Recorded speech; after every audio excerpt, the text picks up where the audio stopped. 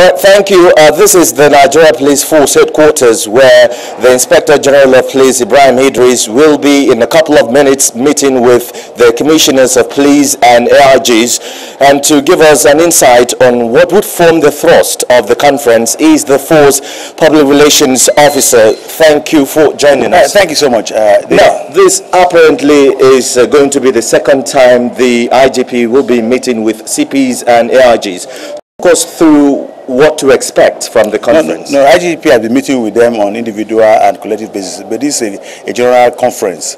IGP is very concerned about the issues of crime and criminality in the country, has called the AIGs, that's the Assistant General of Police in charge of zones, the command CPs, divisional commanders, and key officers that handle certain key positions, so that we can map up how to tackle crime in the country, so that we can give marching orders on what should be done to arrest issues of kidnapping, armed robbery,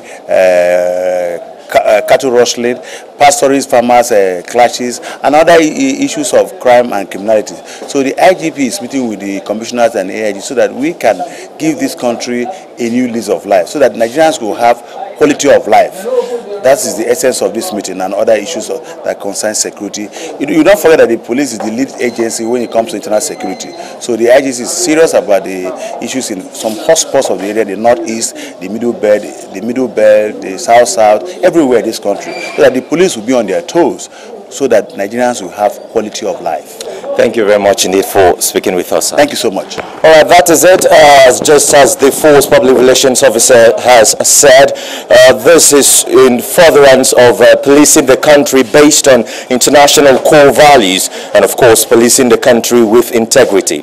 And that's it from here. We'll get you updated as we know more from this conference. Back to the studios.